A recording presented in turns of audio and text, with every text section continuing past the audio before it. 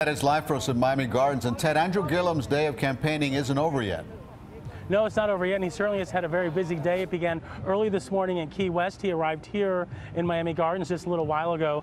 He's back there in that crowd over there. He just addressed his supporters here at the North Dade Branch Library. This is a very busy polling place. It was his 7th stop of the day, and he still has one more to go. One thing I know for sure is if we vote, we win. Can I hear you say that? If we vote, if we vote, if we vote. Andrew Gillum rallying supporters at Miami-Dade College in Homestead. He's on an 8-stop swing around South Florida. And I got to tell you, with y'all's help, we're going to bring this thing home. If we get out and vote, we are going to change not only the face of the future of the state of Florida, but the face of the nation.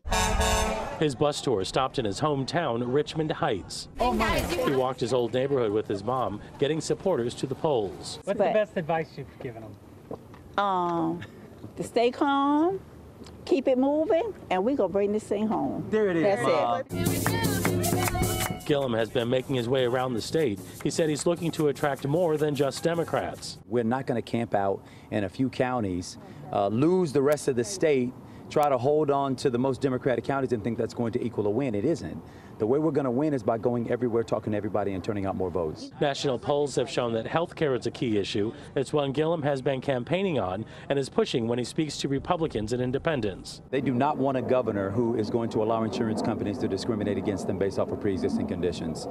There's real energy even in these places around Medicaid expansion. With just 5 days left to go, he knows it's all about turnout. There's no sense in waiting.